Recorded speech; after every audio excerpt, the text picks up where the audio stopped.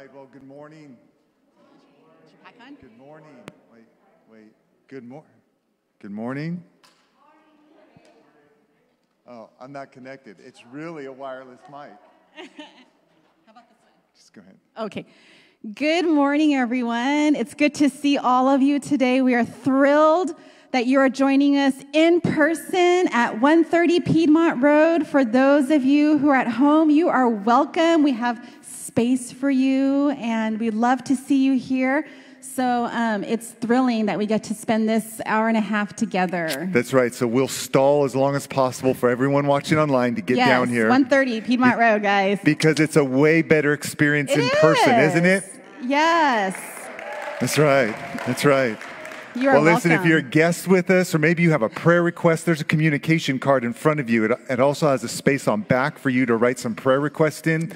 You can place it into the offering box in the back in the lobby on your way out. But if you're watching online, or you're just really cool and you like to do tech stuff, use your smartphone and take a picture of that, and it'll bring up our communication card. We love just to be in touch with you. I probably send 1 or 2 emails a week just to encourage you, get you through the week so we can see you back on next Wednesday or Sunday, but sign up with that QR code, or with the Connect card in front of you, so that we can get in touch with you. All right, and this announcement is for all you ladies. It is happening this week, Thursday at 6:30 p.m. in room 205. To my left, your right. You're going to want to join us every Thursday, where we are going to begin our women's Bible study for this season. We are going through Angela Thomas Parr's book, Brave, and it is a timely book for us at this time in 2022. So we will also have a Zoom connection, so that for those of you that are home, you can still participate and watch the Bible study videos, but there is nothing like being with ladies and praying with each other and spending time with each other. Again, did I say 130 Piedmont Road, room 205? So join us every Thursday, 6:30 p.m. That's right. Guys, set your calendar for February 5th, Saturday morning at 8 a.m. in our multi-purpose room. We're going to prepare a great breakfast for you, but also Pastor Joseph's going to be bringing the devotional that day. So it's a great time to be encouraged, to get to know the other men within the church, because we just got some time to fellowship, but also to, as the Bible says, iron sharpens iron. We get together and we look into God's word. And so I want to encourage you guys on February 5th, 8 a.m. here in the multi-purpose room. And we can't let January go by without saying happy birthday to all you January babies out there. So happy birthday to Liz, Rosita, Elena, Dan, and Elijah. So big happy birthday to all. Only 5 of you. All right. March is a pretty big month, so be on the lookout. God's favorites are born in March. That's right. Anyways, thank you. All you March babies say amen. That's right. And it's the 3rd Sunday of the month, so that's our Mission Sunday. And this is such a great opportunity that we can help see the gospel go to the ends of the earth. We may not physically be able to go to the ends of the earth, but by supporting the missionaries that we support here at Calvary, by giving an added offering on this Sunday, you can make sure that the gospel goes to the ends of the world. And just let me list real quick. We've got missionaries in the Arab world, in Eurasia, the Philippines, the Caribbean, and they're not on vacation. They're really bringing the gospel. Yes. Trust me. They're great people. West Africa, Argentina, France, Northern Asia, Poland, Taiwan, Ecuador. Then we also support local U.S. missions, Chi Alpha at University of Pacific, Campus Crusade in SoCal, missionaries to ministers. That's our favorite, Shane and Marty Couch. Chi Alpha at Stanford. We're making sure they get the gospel as well as an education there. Yes.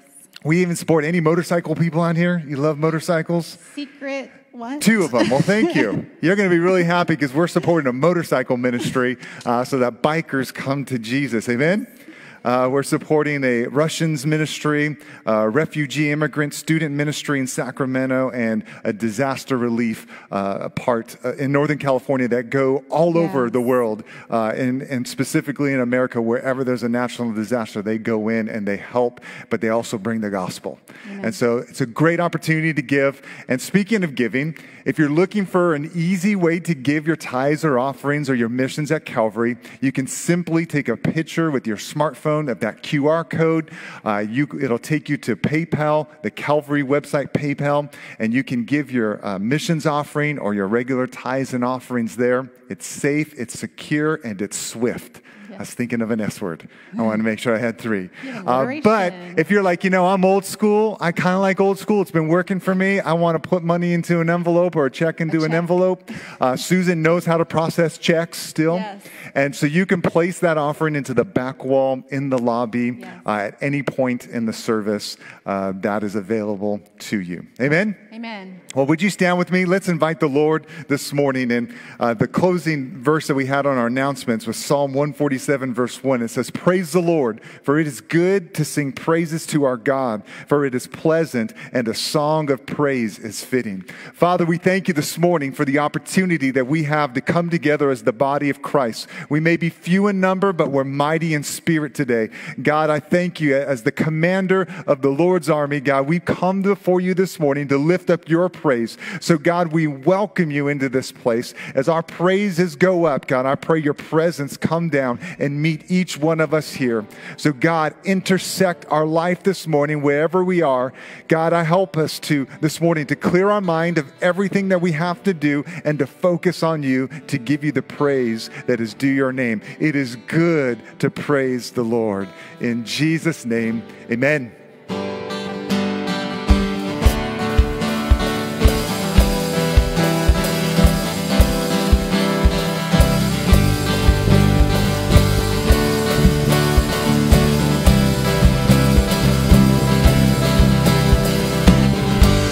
Blessed be your name in the land that is plentiful, with streams of abundance flow. Blessed be your name. Blessed be your name when I'm found in the desert place. Though I walk through the wilderness, blessed be your name. Every blessing you pour out, I'll turn back to praise. Where the darkness closes in, Lord, still I will say, blessed be the name of the Lord. Blessed be your name. Blessed be the name of the Lord. Blessed be your glorious name. Blessed be your name when the sun's shining down on me, when the world's all as it should be. Blessed be your name.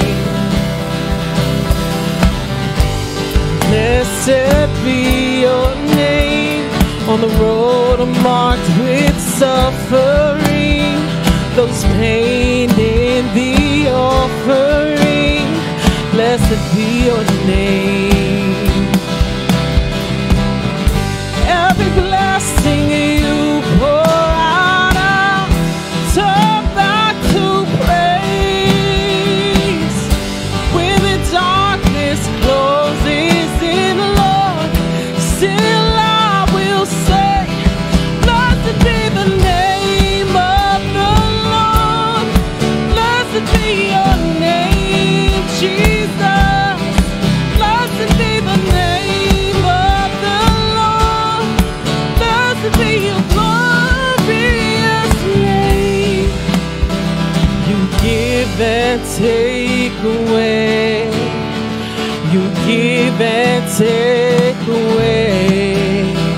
My heart will choose to say, Lord, blessed be your name. You give and take away. You give and take away.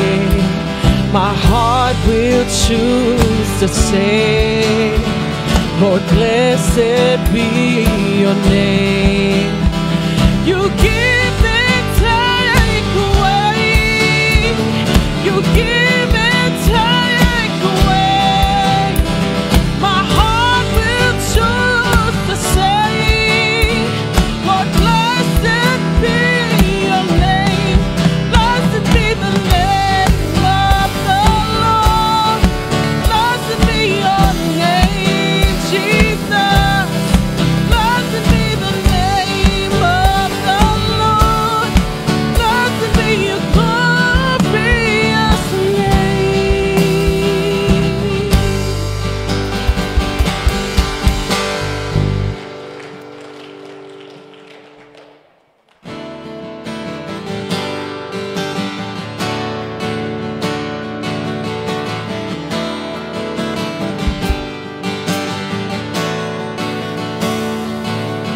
The weapon may be formed, but it won't prosper. When the darkness falls, it won't prevail. 'Cause the God I serve knows only how to triumph. My God will never fail. My God will never fail. I'm gonna sing your victory. I'm gonna sing a victory. For the battle belongs to you, Lord. I'm gonna sing a victory. I'm gonna sing a victory. For the battle belongs to you, Lord. There's power in the mighty name of Jesus. Every war he wages, he will win. I'm not backing down from any giants, 'cause I know how this story ends. Yes, I know how this story ends. I'm gonna sing a victory. I'm gonna sing a victory. For the battle belongs to you, Lord.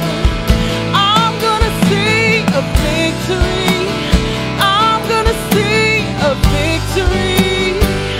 For the battle belongs to you, Lord. You take what the enemy meant for evil,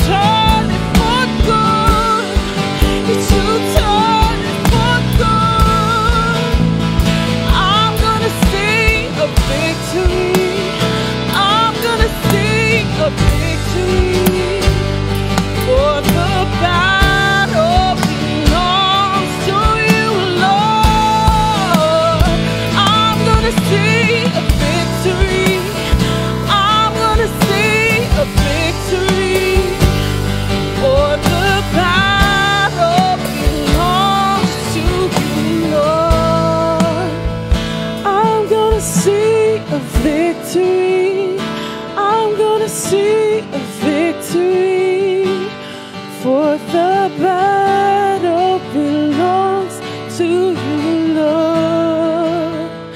I'm gonna see a victory.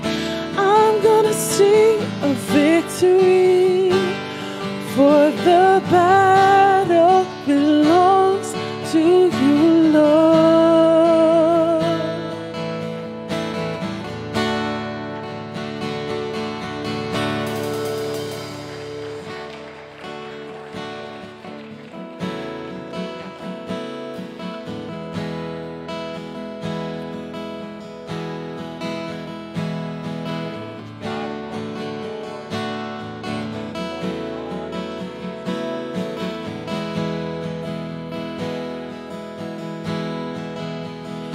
You give life, you are love, you bring light to the darkness, you give hope, you restore every heart that is broken.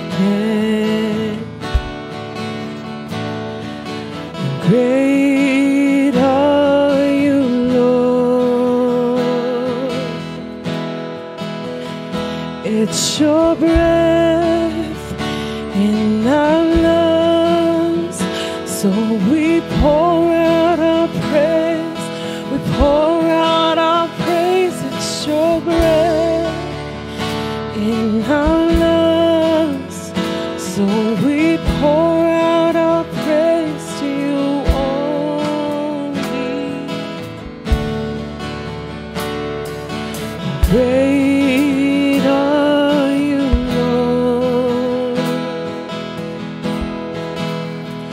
You give life, you are love, you bring light to the darkness, you give hope, you restore every heart that is broken.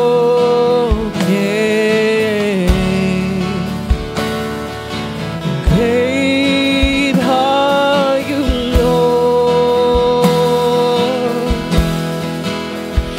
It's your breath in our lungs, so we pour out our praise.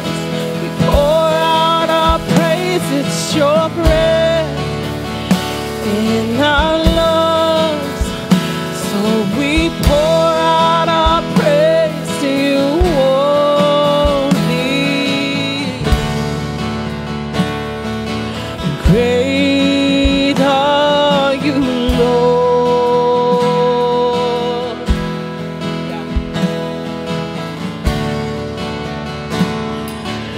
Great are you, Lord.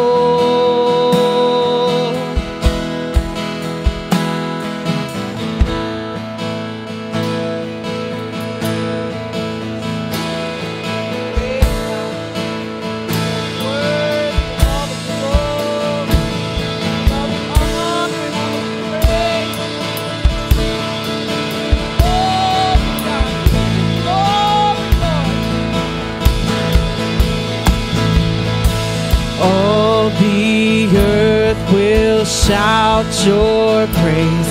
Our hearts will cry, these bones will sing. Great are you, Lord.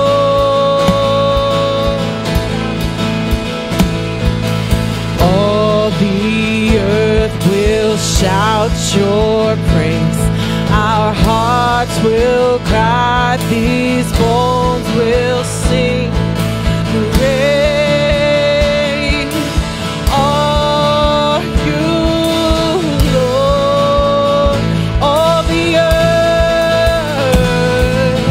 All the earth will shout your praise. Our hearts will cry, these bones will sing. Great are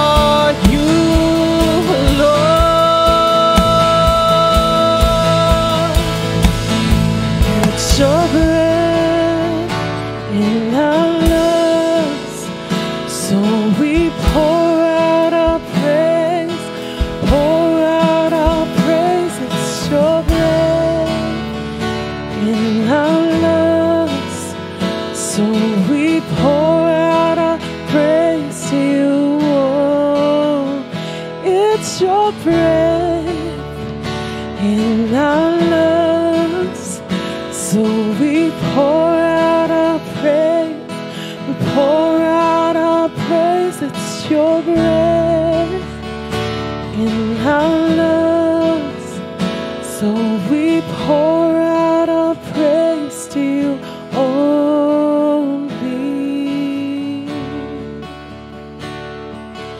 Great are you, Lord.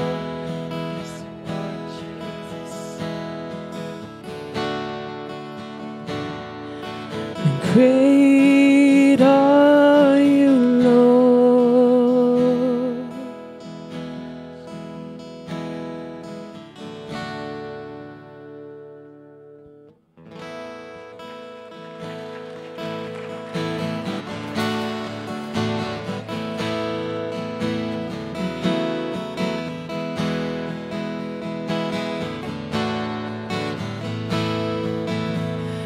Let the King of my heart be the mountain where I run, the fountain I drink from. Oh, He's my song. Let the King of my heart be the shadow where I hide, the ransom for my life. Oh, He's my song. You are good, you're good, and oh, you are good, you're good, and oh, for you are good, you're good, and oh, good, you're good, and oh, let the King of my heart be the wind inside my sails, the anchor in the waves. Oh, He's my song. Let the King of my heart be the fire inside my face, the echo of my days. Oh, He is my song. For you are good, you're good, and oh, you are good, you're good, and oh, you are good, you're good, God. You're good, Lord. Oh, for you are good, you're good, and Lord, you're never gonna let me down. You're never gonna let me down. You're never gonna let me down.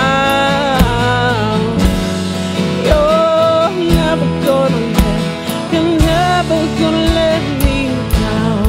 You are good, you're good, and oh, you are good, you're good, and oh,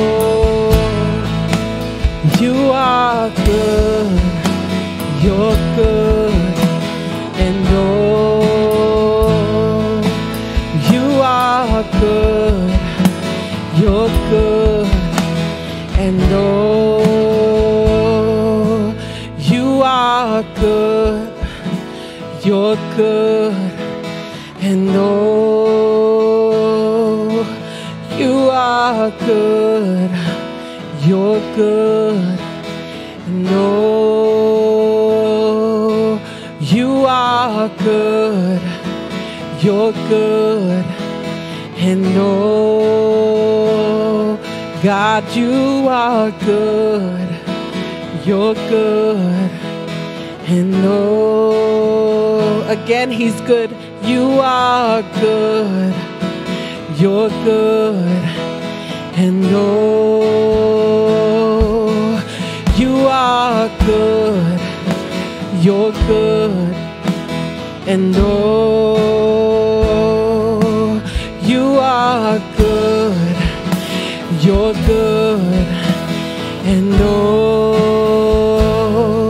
yes, you are good. You're good. And oh,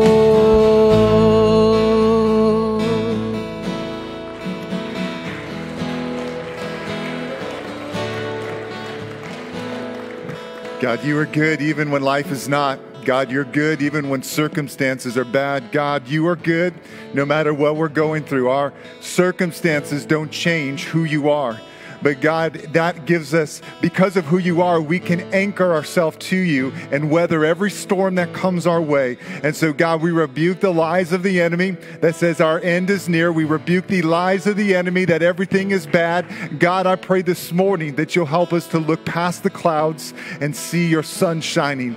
God, I pray this morning that you will invigorate us with faith, that no matter what we're facing, no matter what's in front of us, we understand that, God, your kingdom come, your will be done on earth as it is in heaven. So, God, this morning, we know the enemy has plans for us, but we know you have plans for us.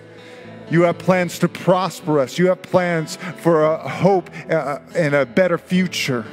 And so, God, this morning, help us to anchor ourselves to the right rock. Help us not to anchor ourselves to the lies. Help us not to anchor ourselves to our circumstances, but God, help us to anchor ourselves to you so that we can overcome whatever it is that we're facing. And God, remind us this morning that you are a supernatural God, that you're able to supersede our natural obstacles, our natural suffering, our natural pitfalls that are meant to destroy us, and to turn them around to make something beautiful out of them. So, God, this morning, wipe away our discouragement, wipe away our doubt, wipe away, God, our lack of faith this morning, and help us to turn to you in our time of need, because you are faithful to the very end. So, God, we love you this morning. Now, God, we ask that you would send the Holy Spirit here, God, to give us understanding. God, I pray this morning, give us your mind today, that we can understand what your word is saying to us. So, God, we thank you for this time and opportunity to come together, to worship you, to be in your presence, and now to build our faith so that we can overcome everything that lays ahead of us. In Jesus' name, amen. Amen. Give the Lord a praise this morning. Come on.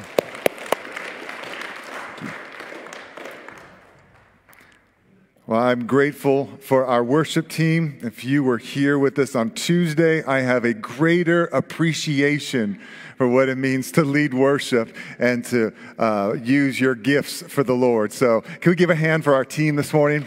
They are the best. Well, this morning we're continuing in our series, Supernatural, and we're looking at how faith unleashes the supernatural in our life so that no matter what we're facing or what we're up against, we have the upper hand. As God's people, we have the upper hand. We just need to hold fast to his hand no matter what things look like. No matter what the enemy whispers to us about our future, we know that God has plans and those have been written. And so we know that we can trust God's plan and his purpose for our life. But there's one fact about life that doesn't change whether you're a follower of Jesus or you're not, and it's this: adversity and persecution and suffering are unavoidable in this life. They're unavoidable. There's no way we're going to go through this life without dealing with some persecution, without dealing with some adversity, and without suffering. There's no way we're going to go through it. But God is able to redeem those moments. God likes to show up in those moments in order to show off. He likes to show up in those moments in order to show us that we're not alone and that he is with us. So it can sometimes feel, though, that being a Christian tends to be a magnet for these type of experiences, right? Sometimes it feels like that as a Christian, I'm a magnet for adversity. I'm a magnet for suffering, or I'm a magnet for persecution. But we are not alone when we face these moments. The Bible states that we have been given everything we need to live a godly life. By faith, everything you need to overcome, everything you need to be set free, God has provided to you through his son Jesus so that you can be an overcomer. And as we've been covering in our series, living by faith produces supernatural results when we're encountering adversity or persecution or even suffering. And know this, that there is not an obstacle that you or I will face that can keep God's will from being done in your life. There's nothing in this world that can prevent God's will from unfolding in your life. But here's the difficulty about God's will: knowing what it is. Knowing precisely what God's will is in any given situation can be a challenge, because Isaiah makes it very clear that his thoughts are not our thoughts and his ways are not our ways. And so a lot of times our difficulty in understanding God's will in the moment is we have our plan and our timeline, and God laughs because God has something different in store. But nevertheless, the Bible's filled with many examples of when God supernaturally intervened on behalf of his people. And know this about the supernatural activity of God, that it doesn't nullify our participation. Just because God can doesn't mean that he's going to maybe pull back the throttle in order to involve us in what he wants to do. And so understand that the supernatural is activated by our trust and our obedience to him. And as we're going to learn from our text this morning, that sometimes obedience will take us all the way to the fire before God shows up. See, last week we read about King Jehoshaphat's surprise attack from 3 nations. And although his first reaction in that moment was fear, he immediately turns to God in prayer, and he calls for a time of prayer and fasting through the whole nation. And then God speaks through the prophet, affirming to the people that the battle belongs to God, that he will fight for them. And so we read in our text that as the people gathered together and they prayed and they fasted, they went out into battle as God instructed. But King Jehoshaphat puts the worshipers in front of the army and prepares them to begin to sing. And the Bible says that as soon as the worshipers began to praise the Lord, it caused a chaos among those 3 nations that had come to attack, and they destroyed themselves. God fought for his people. At times, many of the times, God's methods may appear unusual, but it's because they're supernatural. See, our natural minds can't understand God's timing and can't understand how God will come through because it's supernatural and we're natural beings. Well, 2 weeks ago in week 1, we read about how Joshua, who is leading the people into the promised land, when he's confronted with an obstacle in the form of the walls of Jericho. And Joshua was an experienced commander of God's army, of God's people.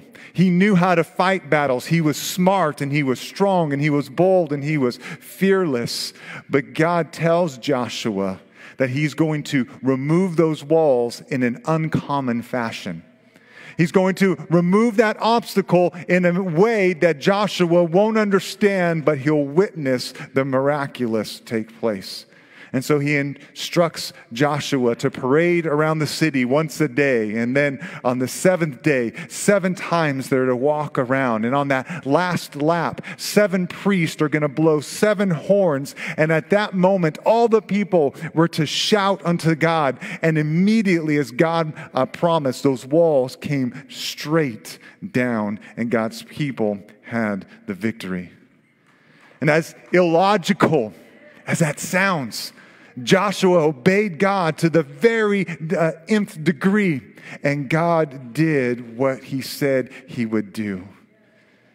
And so this morning we will revisit a familiar Old Testament story about Shadrach, Meshach, and Abednego. Their lives are a testimony of God's supernatural intervention and how we can live faithful to God even in an ungodly kingdom or nation. See, in the story of these three Hebrew boys, we learn several important truths about godly living. See, they developed disciplines from a young age that prepared them to stand even when their faithfulness was going to be tested by fire. And our main text will demonstrate the supernatural intervention and activity of God and the significance of unwavering devotion amid trials and unfavorable circumstances. Now, in Daniel chapter 3, let me just surmise the beginning of the story. We're told about King Nebuchadnezzar, who was very self-absorbed and loved himself, very narcissistic. You have to be when you build a statue 90 feet tall of yourself.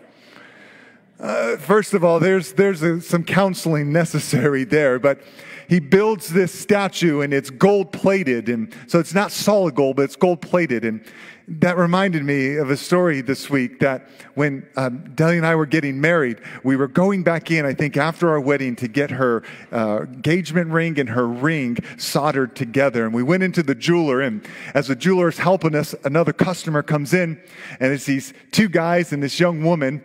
And this guy says to the jeweler, he says, my friend just bought this gold chain, this solid gold chain, he was told, for $30 from this other jeweler. And he says, I'm telling him that it's gold plated and that it's not. And his friend is up and down, just convinced he got a great deal, and he's got this solid gold necklace for $30. And the jeweler looks at him, within 2 seconds he tells him, this is gold plated and it's probably worth about $3. And that's King Jehoshaphat. Has nothing to do with our text this morning, except the fact that Jehoshaphat had this gold-plated statue of himself, and he summons all of his leaders throughout his empire to come together and to show their allegiance to him. He requests of them to pay homage to this statue by bowing down. The problem, or the issue in our text this morning, is that Shadrach, Meshach, and Abednego are part of this crowd. And they've got a decision to make. Yet what separated the whole Hebrew nation from the rest of the world at that time, and even in a lot of respects today, is that they subscribed to a monotheistic belief system. They had one God. They had a single God, mono being singular, being one, and theistic being God. They served and believed there was only one God, while literally everyone else around them subscribed to a polytheistic, a variety, many gods. And this caused conflict for the Hebrew people. See, a polytheistic system of belief, or religious system, had a God for everything. For example, they had a sun god, and then they had a moon god, and then they had a fertility god. They had a god of the harvest and a god of sowing, and they had a god for everything you could think of because it was man-made. And that's what set Yahweh apart, was that he had authority and power over everything. He was able to bring he was able to have the rain and the sun rise on the good and the bad. He would cause the harvest to grow. He was the God that gave life. He was the God that was able to strengthen. He could do it all. And so this test that Shadrach, Meshach, and Abednego are facing seemed like it was explicitly designed to entrap them. So the question for them was, would they compromise their faith? No one else would have took issue if the three of them just bowed down and stood back up. No one would have thought a thing, because that's what everyone did. And so let's pick up our story this morning in Daniel 3, starting with verse 8. It says, therefore at that time, certain Chaldeans came forward and maliciously accused the Jews. They declared to the king, to King Nebuchadnezzar, "O king, live forever. You, O king, have made a decree that every man who hears the sound of the horn, the pipe, the lyre, the trigon, the harp, the bagpipe, and every kind of music shall fall down and worship the golden image. And whoever does not fall down and worship will be cast into a burning fiery furnace. Therefore, there are certain Jews whom you have appointed over the affairs of the province of Babylon, Shadrach, Meshach, and Abednego. These men, O king, pay no attention to you. They do not serve your gods or worship the golden image that you have set up." Then Nebuchadnezzar, in furious rage, commanded that Shadrach, Meshach, and Abednego be brought. So they brought these men before the king. Nebuchadnezzar answered and said to them, "Is it true, O Shadrach, Meshach, and Abednego, that you do not serve my gods or worship the golden image that I have set up? Now, if you are ready, when you hear the sound of the horn, the pipe, the lyre, the trigon, the harp, the bagpipe, and every kind of music, to fall down and worship the image that I have made, well and good. But if you do not worship, you shall immediately be cast into a burning fiery furnace. And who is the God who will deliver you out of my hands?" This is where it gets good. Shadrach, Meshach, and Abednego answered and said to the king, "O Nebuchadnezzar, we have no need to answer you in this matter. If this be so, our God, whom we serve, is able to deliver us from the burning fiery furnace, and he will deliver us out of your hand, O king." But this is great. Listen to this. "But if not, be it known to you, O king, that we will not serve your gods or worship the golden image that you have set up." Then Nebuchadnezzar was filled with fury, and the expression on his face was changed against Shadrach, Meshach, and Abednego. He ordered the furnace heated 7 more times than it was usually heated. I got to tell you, in 22 years of pastoral ministry, I have witnessed too many times, time and time again, how a spiritually undisciplined life magnifies trials. I can't tell you how many people I've had come into my office over 22 years who are picking up the broken pieces of their life because of their casual attendance in church, their casual approach to discipleship, and their problems in life were magnified as a result of that. See, James makes it clear that you and I will face trials of various kinds. And Jesus said that we would experience tribulation in life. And Paul says in Acts 14 that it is through many hardships that we enter the kingdom of God. But a life built on the Word of God and fellowship with the Holy Spirit is designed to overcome every hardship in this life. We may not avoid them, but we have an easier time overcoming them because of the Word of God and the Holy Spirit of God. And so take note of this. Your daily spiritual disciplines strengthen you to face the many hardships you'll face.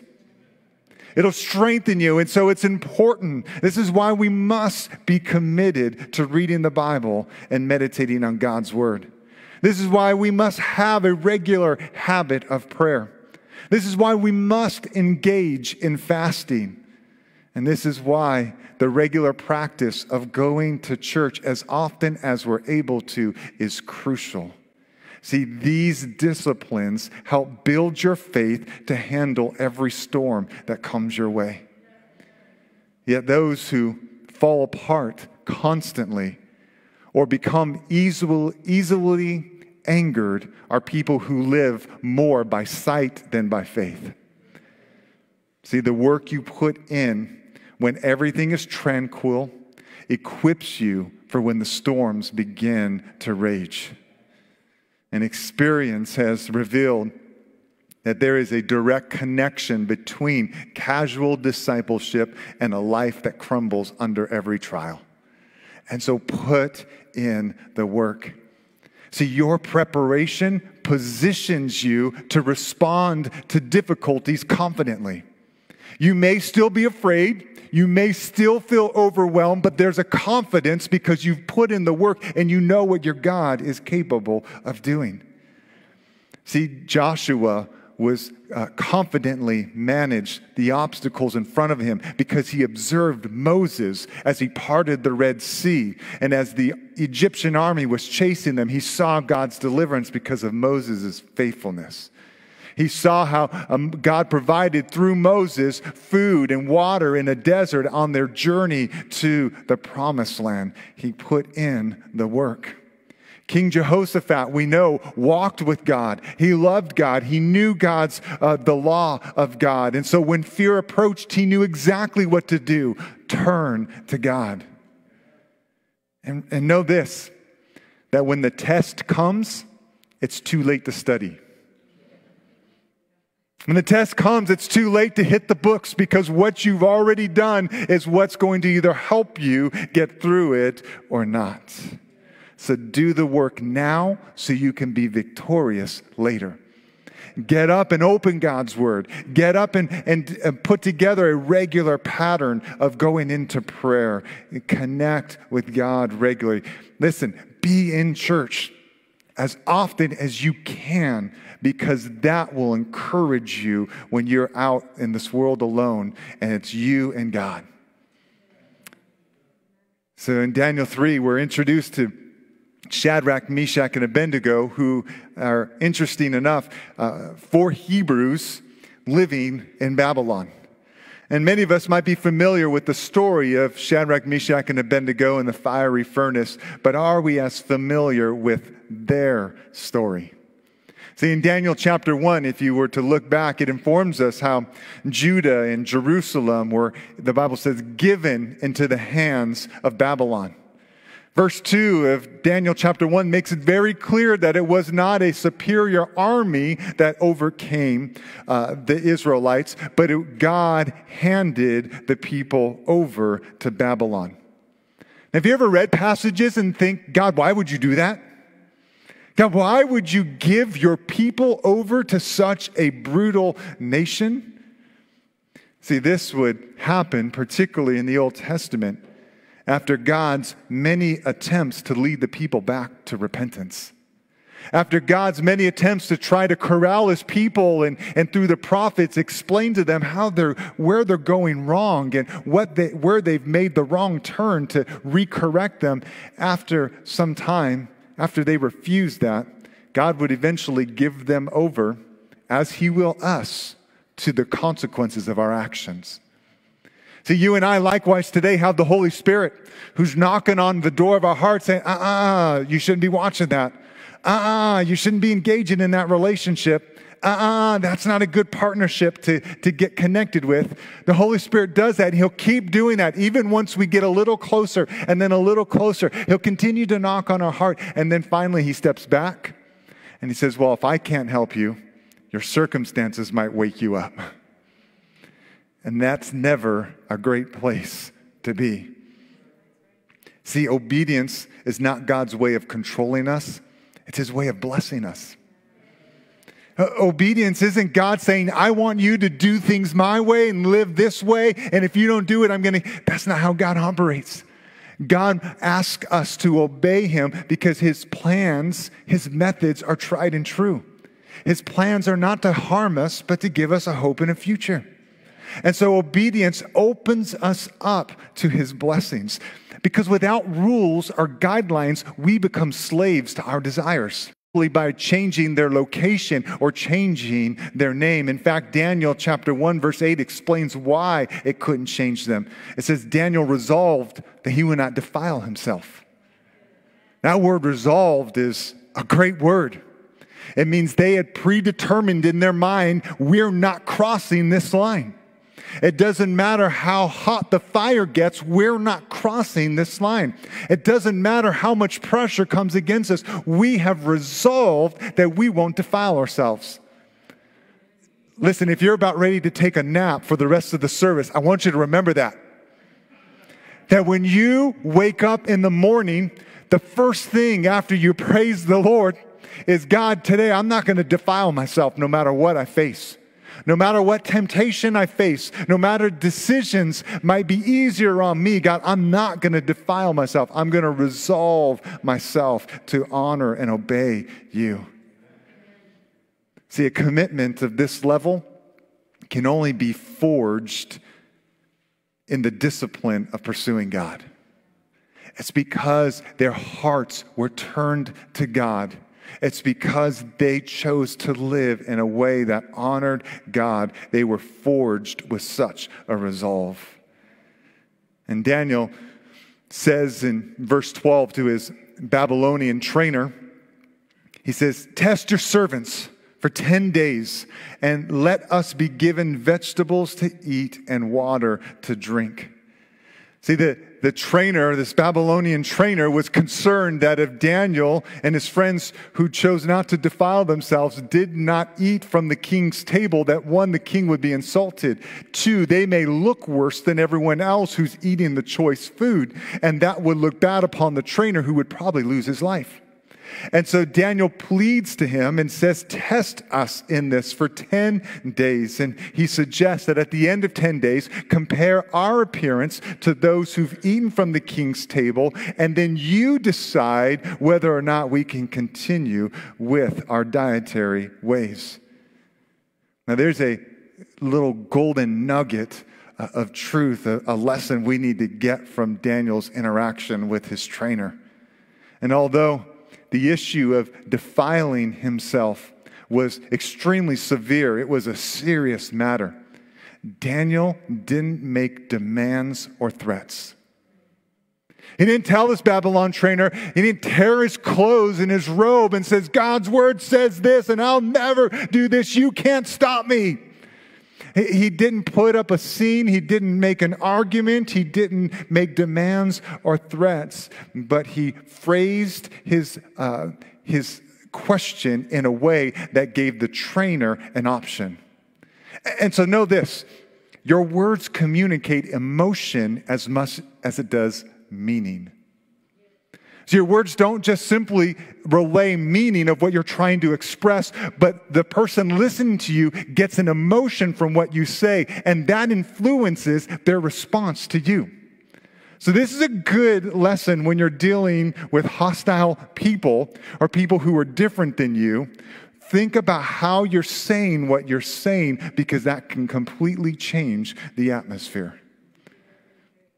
See, sometimes people reject what you have to say because of the emotion expressed, not necessarily what you're saying.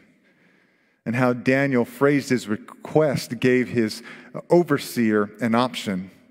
See, a demanding tone from Daniel because of his religious rights and how he can't do this would have shut down his request faster than he could have got out the words. Yet instead, his request, we learn, is granted. And not only is it granted to him, but everyone who is training with him now goes on his diet. See, God rewards Daniel and his friends with favor, and the scripture tells us they excelled beyond their peers.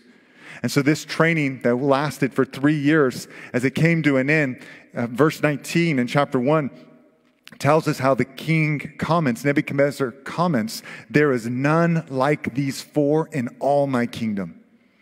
God had blessed them so much, God had honored them because they honored God, that God elevated them to greater levels as foreigners than those who were natural-born Persians. Remember this, God never overlooks your obedience. God never overlooks your obedience. When you're obeying and you think God's not watching, no, He's watching. He's taking notes. So continue to honor Him and He will elevate you. And this leads us to another lesson to learn. And these 4 Hebrew boys prove that we can faithfully serve God and serve a godless king. Let me rephrase that for us Americans. You can faithfully serve God and serve President Biden.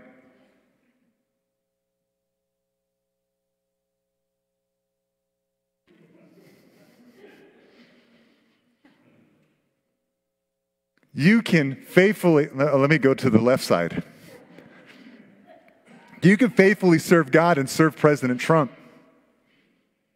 And Republicans, be quiet right now. We don't need your gloating. You can faithfully serve God and serve those who are against your God and not compromise your faith in God. See, these 4 Hebrew boys prove this incredible point.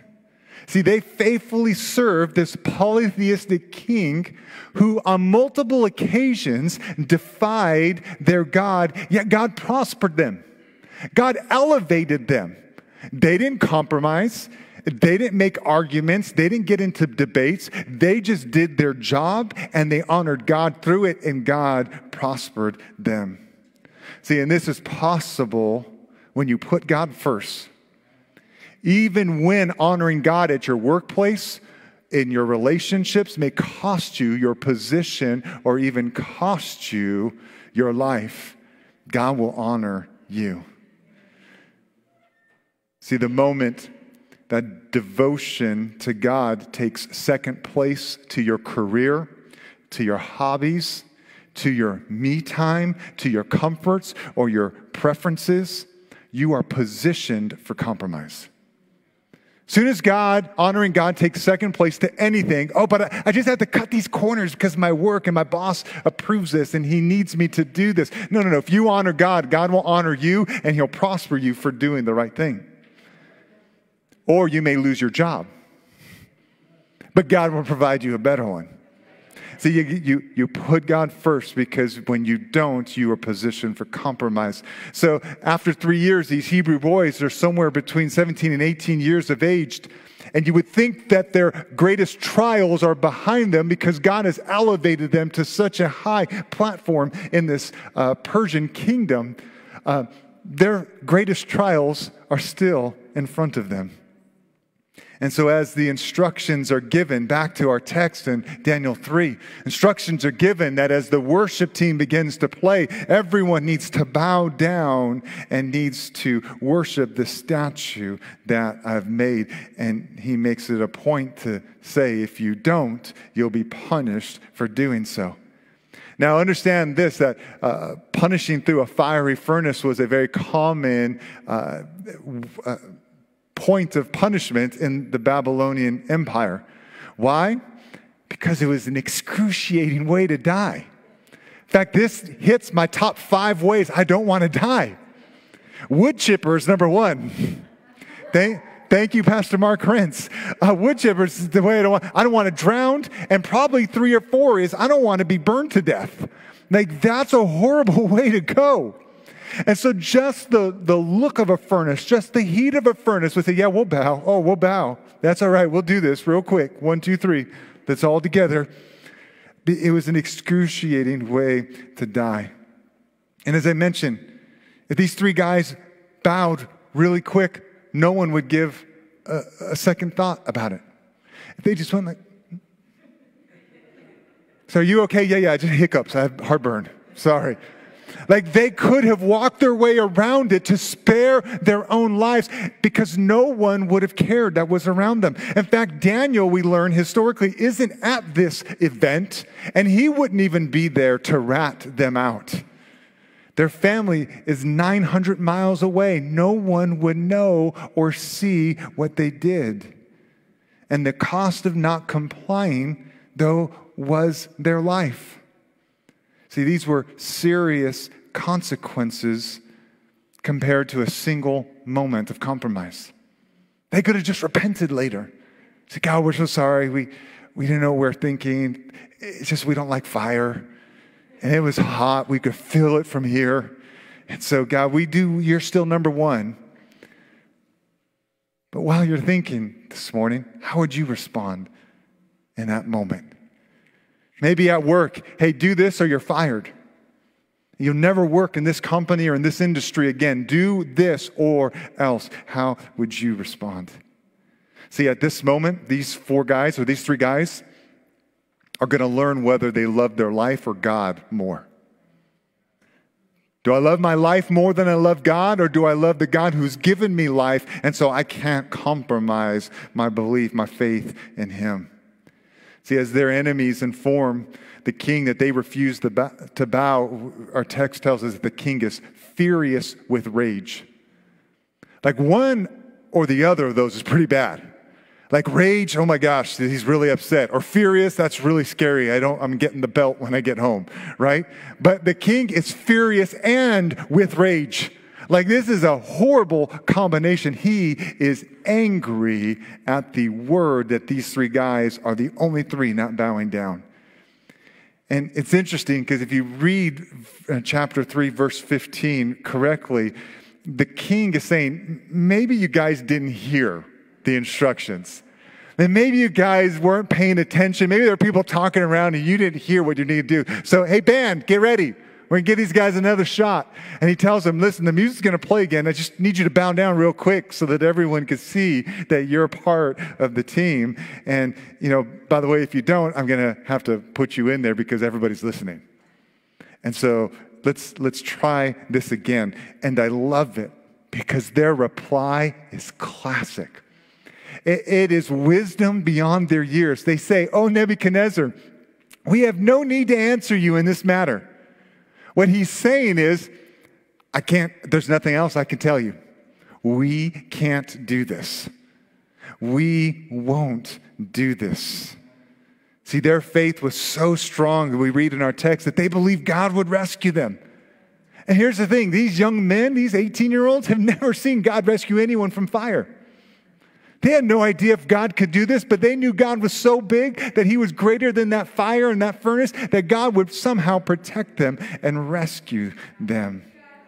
Yet, and this is where it gets even better, they state, even if he doesn't rescue us, and we die a burning, horrible, torturous, painful death, King, let it be known to you and everyone, we won't worship any other God.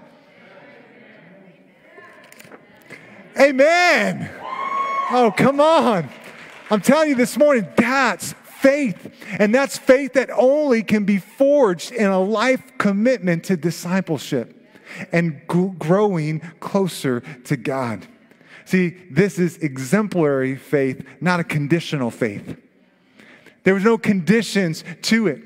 How many times, and man, I've said this too many times in my life, but God, if you do this, fill in the blank, then I promise I'll do that. How many times have we negotiated with God? See, that's conditional faith. And God doesn't negotiate the terms of faith. You and I are either all in or we're not.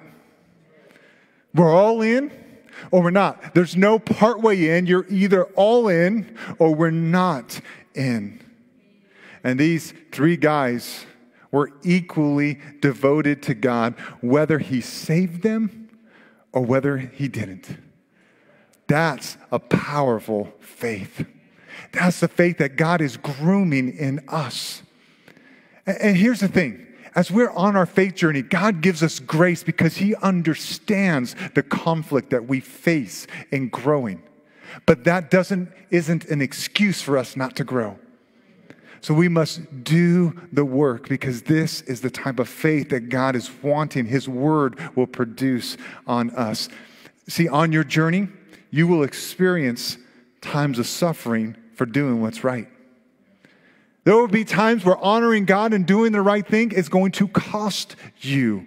It will come with a price. And sometimes the fire will be turned up in your life before you see God come through.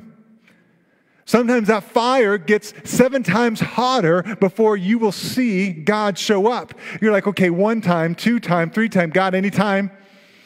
4 time, okay, God, it's really getting hot. I'm feeling it from here. 5 times, 6 time.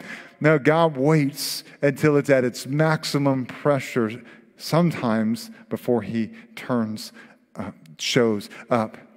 And so in the king's rage over their rebellion, he orders the furnace to be turned up 7 times hotter, and he's doing that to make a statement that insolence will not be tolerated. And know this, the king loved these 3 young men. They were elevated in his kingdom, but yet he was not going to tolerate this behavior.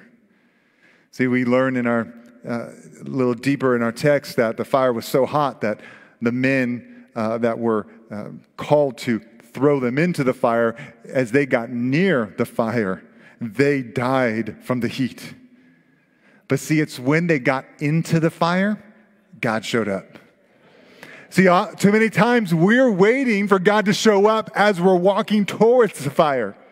We're waiting for God to show up as we are being threatened with fire. But God sometimes waits until we're in the fire to show up. And when God shows up, you don't get burned. When God shows up, you don't even smell like smoke. When God shows up, your clothes aren't even singed to the very smallest degree. Because when God shows up and you're in the fire, you're protected. When God shows up and you're in the fire, His will be done. When God shows up and you're in the fire with Him, He'll get glory and everyone will find out who your God really is.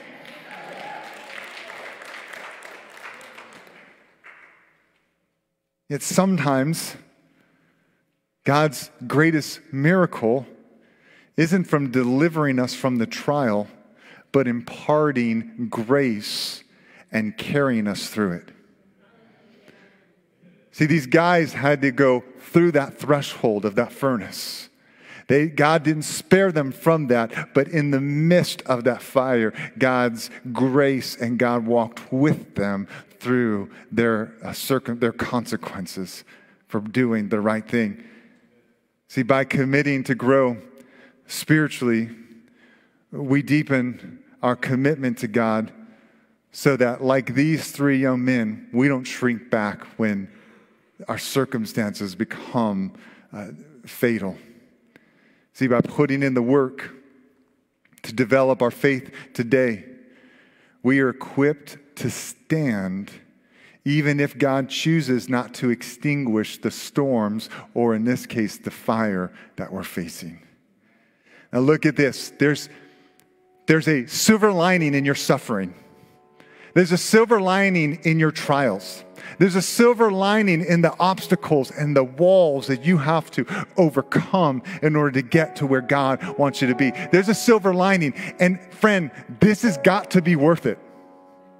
This silver lining for you that we're going to close with this morning, it's got to be worth it. Like, you can't focus on the pain. You can't focus on the trial. You can't focus on the circumstances. You got to focus on what God is doing, because His ways are not our ways and His thoughts are not our thoughts. But look at Daniel chapter 3, verse 29 and 30. It says, therefore, after Daniel, Shadrach, Meshach, and Abednego come out of the fire, the king says, therefore, I make a decree. This is law. Like, this is unchanged. Like, the king, once he makes a decree, can't do the opposite of what he's decreed. It's done. It says, any people, nation, or language that speaks anything against the God of Shadrach, Meshach, and Abednego will be torn. This is so awful. Will be torn from limb to limb, their houses laid in ruin. For there is no other God who is able to rescue in this way. And then the king promoted Shadrach, Meshach, and Abednego in the province of Babylon. Through their willingness to suffer and even face death, God's glory was so enlarged that the king made a decree that you would be punished to the point of death if you spoke a single word against their God. Listen, you can faithfully serve an ungodly king and kingdom and be godly. You can faithfully honor God even when those around you defy the name of your God. You don't have to speak in defense. God will defend Himself. You just keep honoring Him through right living, and God will work out the details. And so this morning, even if God doesn't prevent the hardship that maybe you're in or you're headed to, will you still stand? Will you still stand even when God's timing is different than yours? Or will you bow down in order to ease yourself of the consequences? Will you endure and make God's glory known and be the reason why others are influenced to serve God even in your pain and disappointment? Will you submit to God's glory over your timing, knowing that God, when He does answer, will come through for you?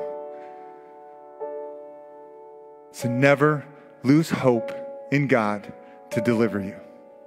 Never lose hope, never stop praying, never stop believing, never stop expecting God to deliver you, but continue to hold tight to Him even when He doesn't show up on your schedule.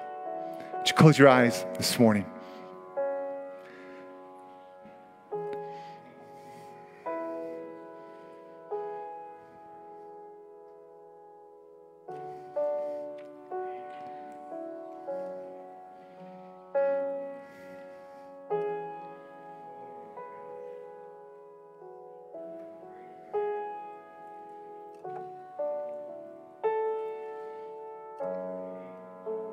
And maybe you're in a fire.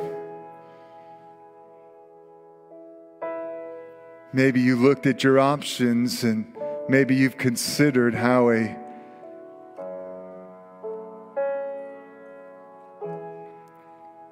quick and private compromise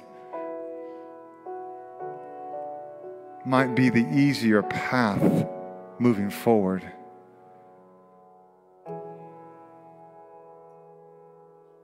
I believe God has brought you here this morning and has drew you to our online service to encourage you to hold tight to Him even when you can't make sense of the circumstances. Daniel and his 3 friends honored God with everything in them. Yet they were still faced with unfavorable circumstances that caused them to choose to honor God or to let go of their faith. This morning, friend, understand that God is faithful. God will vindicate you. God will rescue you. And God will restore whatever you've lost and the time you've lost, because God is a redeemer and a restorer. And so hold on to Him. Father, this morning, we are encouraged by these 3 young men and their incredible faith to you. God, I pray this morning that we will recommit ourselves to discipleship. We'll recommit ourselves to your word and to prayer and to spiritual practices like fasting and church attendance, that we may position ourselves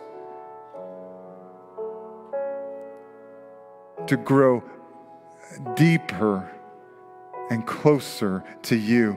So when we face storms in life, there's no hesitation as to our answer or who we will turn to in our time of need. So God, this morning, help us to surrender to you and not our circumstances. Help us to surrender to faith and not our sight. Help us this morning, God, to never compromise, even if it means an easy way out. For you are faithful and you are good. So God, this morning, do a new thing in us as people and as a church.